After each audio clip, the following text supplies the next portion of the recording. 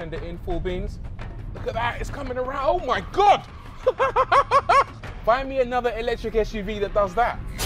When the Mustang Mach-E first hit the streets, everyone had a strong opinion. Purists hated it. People with an open mind literally thought it was the future.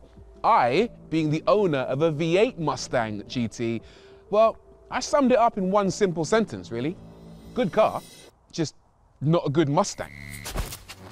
Fast forward a year and Ford is attempting to inject a much needed dose of that Mustang spirit with this, the Mach-E GT. The fastest, most powerful version of the Mach-E to date. This one uses twin motors to produce 487 horsepower, more than you'll find in the V8. Peak torque is up too, substantially, to a staggering 860 Newton meters. So the numbers are good, but how does it feel? To find out, I'm going to do a launch. It'd be rude not to, wouldn't it? Now, in any normal Mustang Mach-E, you have 3 driving modes, Whisper, Active, and Untamed. But in the Mach-E GT, there's a 4th mode called Untamed Plus, which is normally reserved for racetracks. And look what we have here today. Shall we? Yeah. Right, so foot on the brake, accelerate. Ooh, it's almost like it's straining at the leash. Send it. Oh my, yes. That is actually, that's properly quick, isn't it? No doubt about it. Does it launch like a Mustang? Well, not really, because if I did that in my 5-litre V8, what you'd get is a lot of tyre smoke and not much forward momentum. My car is really good at turning fuel into tyre smoke. This thing is really good. Ooh, it's skinny too. It's really good at turning power into speed. The 0 to 60 time on a rolling start, according to Ford, is 3.7 seconds, which is very, very decent. It's not quite as fast as, say, a Shelby GT500, but that's on paper. I reckon in the real world, because this has all-wheel drive and it puts its power down, this thing would out-drag a Shelby GT500. Woo! Especially in the UK, where the ground is often slippery and wet. In the real world, this is a quick car, trust me. Whew, quite playful too. What's going on? Let's talk about brakes while we're here. It's got 385mm discs up front, 4 piston calipers front and rear, and they're generally quite effective. You do have to be careful though. You have to make sure you brake well in advance of the corner, because once you get into a corner, you might find that it's a little bit too late to stop, because it's carrying quite a lot of mass, 2,200 kilograms to be precise. This thing is not a Lotus. Does it drive like a Lotus in the bends? Let's find out, shall we? It's actually surprisingly playful. Right, here's a little corner here. We'll chuck it in and see what it does. Find me another electric SUV that does that. So the performance is good. It goes like stink, and it actually corners pretty well. And do you know what? Ford have also addressed the other big issue I had with the standard Mach-E. They've fixed the looks. Cast your mind back to the standard car. It had this horrible mustache element. Now they've removed that completely, and the front end is a lot more sleek, a lot more aggressive.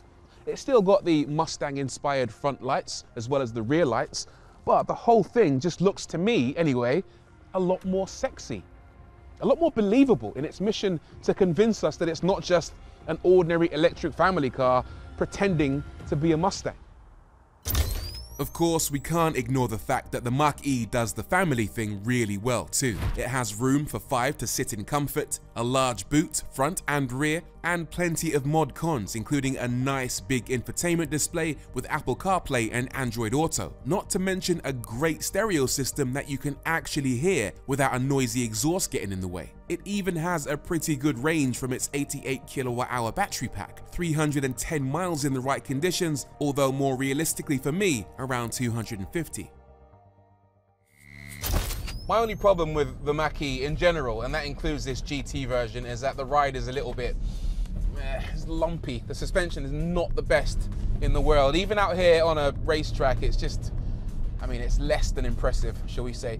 It feels a bit like you're walking on a trampoline rather than walking on a flat surface. It's always a bit bobbly, a bit unsettled. Even out here where it's a perfectly smooth surface, it always feels a little bit like a little bit too bouncy, and you get head toss, which means your head's always moving around. It's just not the most comfortable car in the world. If I'm going to be picky as well, I would say there's actually quite a lot of understeer. If you get into a corner with a bit too much speed on, it takes too long to scrub that speed off. But like I said, there is oversteer, quite a lot of it in fact, so it does have a little bit of that Mustang personality to it. Not many other cars will let you do that, really. I mean, there's the there's the Porsche Taycan rear-wheel drive, which does slide about, but in general, all the electric family cars on the market are set up in a similar way. They don't feel anywhere near as playful as the Mach-E GT, so there's a definite market for this car. Mums and dads who want to have fun. All right, it's not a sports car. It's not a sports car. You got to have your wits about you. But the fact it's doing this is hilarious.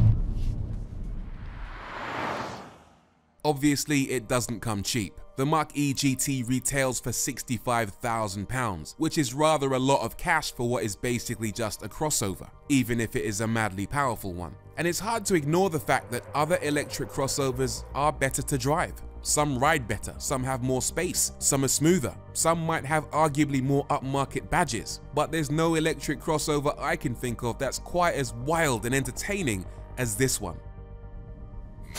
I think in a nutshell, this car can be summed up as being entertaining, because there aren't many cars on the market that have this kind of behavior. It does all the boring stuff, but it also, to its credit, lets you have a little bit of a laugh too, on your terms. I can't think of another electric car that has this particular blend of characteristics. If you've really got to have an electric SUV on your driveway, and you've really also got to have a little bit of fun, then the Mustang Mach-E GT is definitely worth looking at.